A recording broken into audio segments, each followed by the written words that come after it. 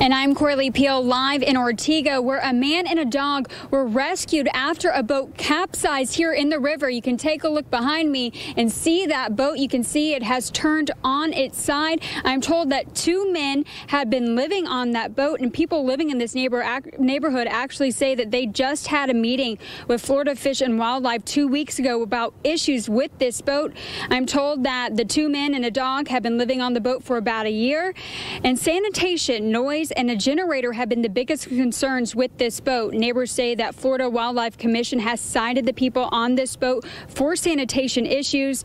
And while we have been out here, FWC told neighbors that the Department of Environmental Protection has been notified. So a lot of the neighbors are glad that there will finally be things moving forward, and hopefully these issues with this boat will be resolved. Again, Florida Fish and Wildlife have been out here. They've been surveying this boat. A man and a dog were rescued. I'm told that they are okay. But again, we'll continue to keep you updated as soon as we know more. Reporting live from Ortega, Corley Peel, Channel 4, the local station.